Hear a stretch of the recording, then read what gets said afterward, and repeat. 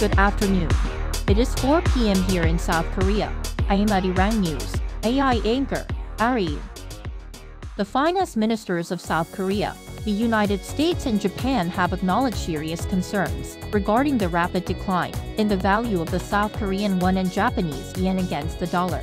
Following their first trilateral meeting in Washington on Wednesday, South Korea's Finance Minister Choi Sang-mo, U.S. Treasury Secretary Janet Yellen and Japan's Finance Minister Shunichi Suzuki issued a joint statement outlining their commitment to regular consultations on foreign exchange market trends and continued collaboration to promote sustainable economic growth and financial stability.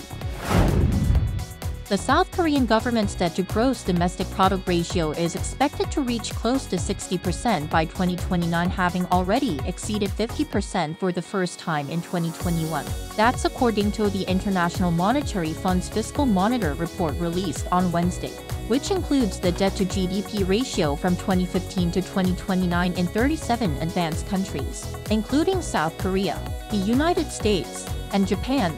The report says South Korea's debt-to-GDP ratio hit 55.2% in 2023, a 1.4 percentage point increase from the year before.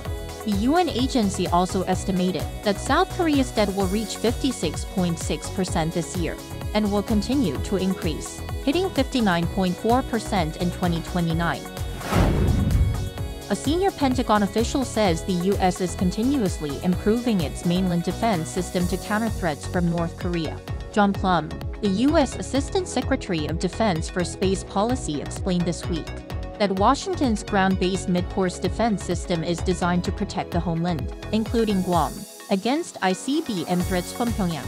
He added that the Pentagon is constantly improving and upgrading the performance of the defense system while developing its next-generation interceptor. He also pointed out that North Korea and Iran are sharing resources and technology to expand missile capabilities. International oil prices are coming back down as fears over geopolitical tensions in the Middle East slowly abate. June futures for Brent crude oil, the global benchmark, were down by over 3% to $87.29 per barrel as of Wednesday. It's the first time in 4 trading days that prices have dropped below $90, as the market discounted the risk of a high-turn Israel-Iran conflict affecting supply chains amid international calls for restraint.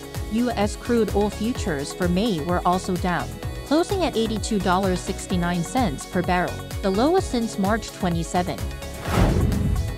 The 60th Biennale Arte 2024 will take place from April 20 to November 24 in Venice, Italy.